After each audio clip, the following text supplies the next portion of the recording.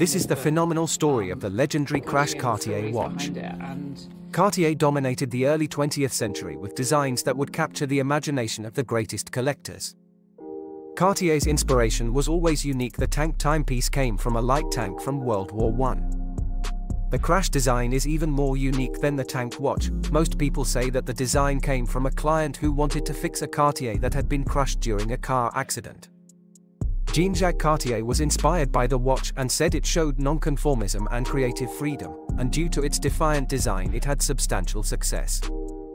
They also had a design that included a cracked dial to make it more realistic, which would have been an interesting design to see, but never was produced. The average 18-karat gold case took 35 hours to make, but with the irregular curves it took far longer.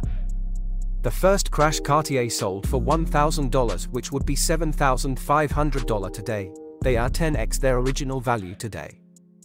Celebrities and watch influencers adore these models with limited production runs.